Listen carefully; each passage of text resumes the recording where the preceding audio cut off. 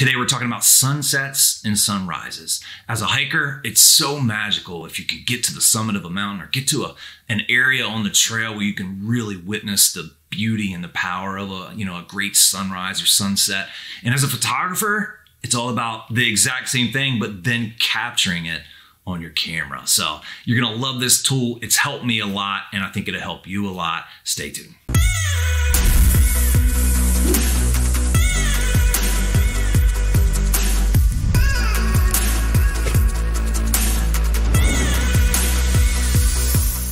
Every once in a while, you come across a new tool that maybe it's been around for a while, maybe it hasn't, but you didn't know it was there, so it's new to you. I don't know how long this tool's been out there, but I just kind of stumbled onto it when I was doing a Google search looking for tools to help me predict sunrise and sunsets, and it's been great. It's been great. I mean, it's kind of simple, and there's definitely a lot that could be added to it to make it a much more powerful resource for us, but just as it is face value, it's still a very great tool.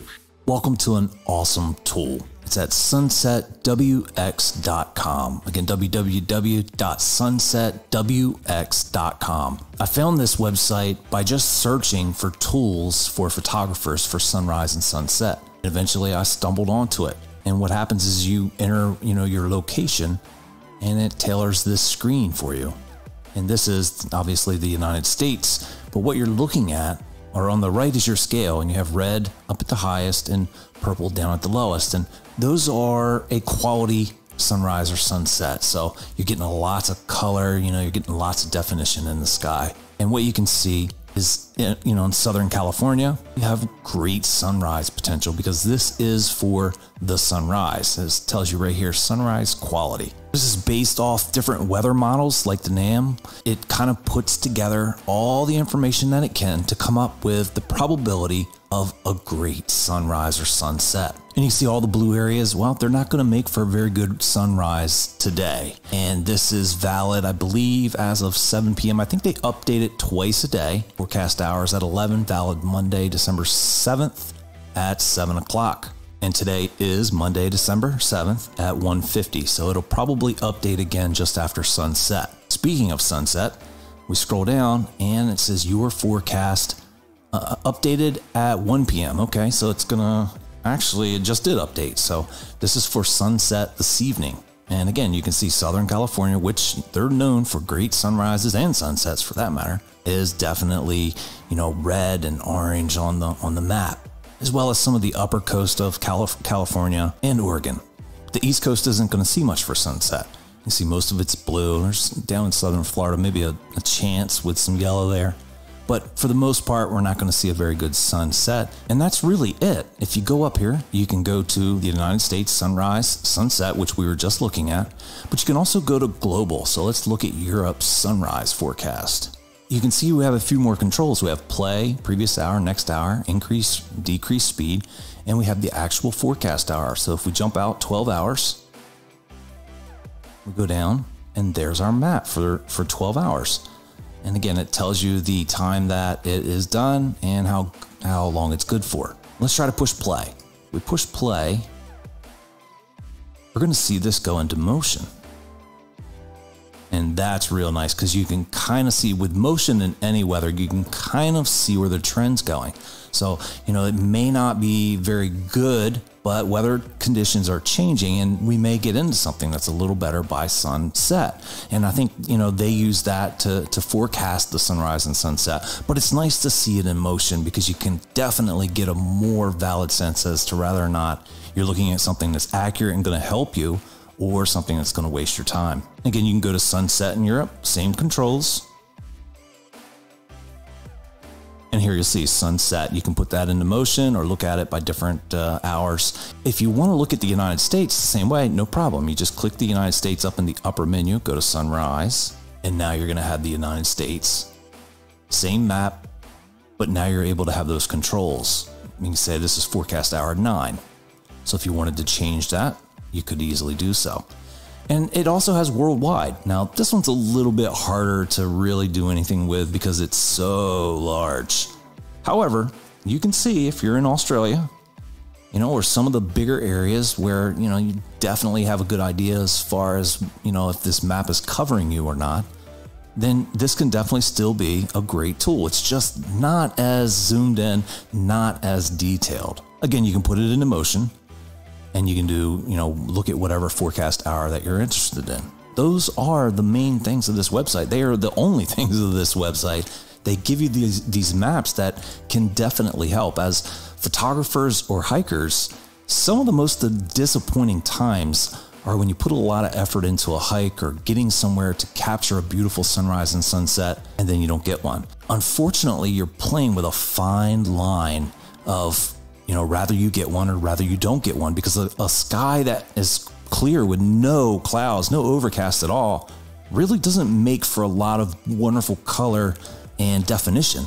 You want a sky that has some clouds into it. And this kind of takes that into account. It's going to give you the idea of, is the sun going to be getting through the clouds? And a lot of times you see that, right? You're looking off in the horizon and there's lots of clouds, but between the horizon and the bottom of the clouds, there's a gap. And so when the sun can fill that gap, it creates just explosive skies with dramatic color. And that's what we're looking for. This tool helps you determine whether or not you're going to get into that window or not. It's going to give you an idea of how clear the skies are, and then your chances for a, colorful sunrise or sunset. Is this tool foolproof? Absolutely not. And there's a lot of additions, a lot of things they could add on that would really make this even better. But as a starting point, I think this is a wonderful tool for photographers and hikers to kind of plan their journeys, to know rather the payoff is a high probability or a low probability.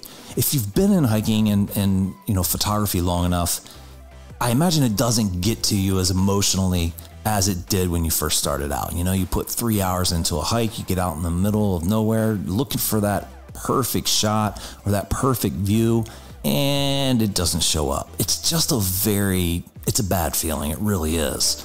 And so these are tools, a lot of times we don't have the luxury of, saying, all right, well, I'll go today or I'll go tomorrow or I'll go the next day. You have today available and that's it. And in cases like that, it is what it is. You're going to get what you get and you got to be okay with that. But it is nice to have a tool like this if you've got a little bit of flexibility to kind of hopefully give you a little bit of an edge to get that beautiful shot that's going to really showcase, the emotions and the feeling of when you were there at the time you were there with that explosion of color.